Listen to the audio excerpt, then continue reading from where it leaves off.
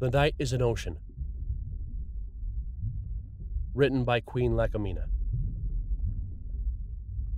The night is an ocean in which every star in the universe is but an island. The ocean's waves lap over the earth on a 24-hour cycle. Its tides roll in and roll out at a rate of once per year. And the ocean carries things in its depths, things you would not believe. Every so often, something meant for deeper waters finds itself beached here. We mistake them for unhappy dreams because we cannot process their reality. Usually, they suffocate in daylight, thrashing in their death throes and expiring in a paroxysm of terror. That, at least, we can feel. Some, lucky or unlucky depending on your perspective, find refuge in what puddles of earthly night they can find.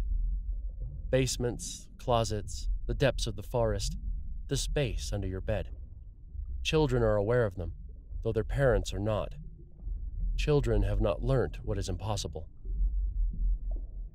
In the dark places of the world, they may persist for years or centuries, every so often going abroad with the setting of the sun, every so often ensnaring a victim. How many stories have you heard of demons and vampires, ghosts and monsters, phantoms and hags and things that go bump in the night? Each one is a fable, and yet each one contains some true feature of that which lurks in the dark. Our brains cannot process them, nor our eyes see without light, and so we fill in the details. Our mythologies give them form, and those forms change over time. Once a troll, then a devil, now a black-eyed child. Many are the masks of nightmare.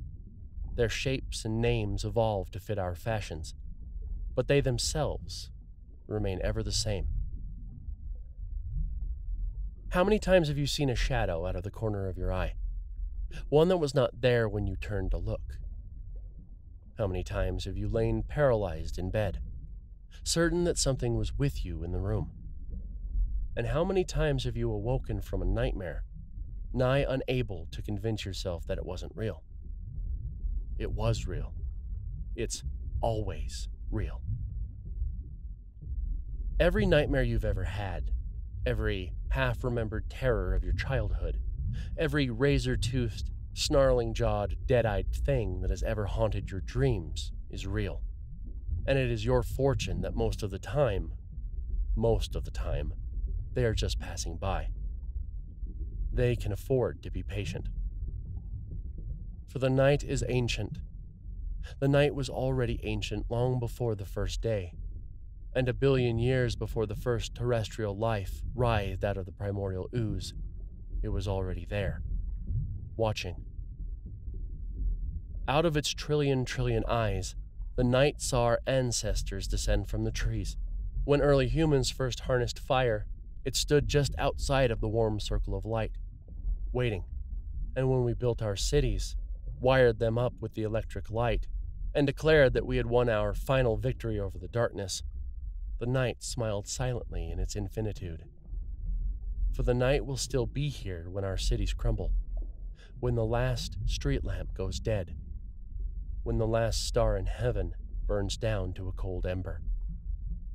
The night will win. The islands of light will each sink in their turn beneath the ocean. And when that time comes, when that dark ocean drowns the world, the night's victorious children will run rampant, gorging themselves with abandon. And it is then, and only then, that we will see the true face of nightmare.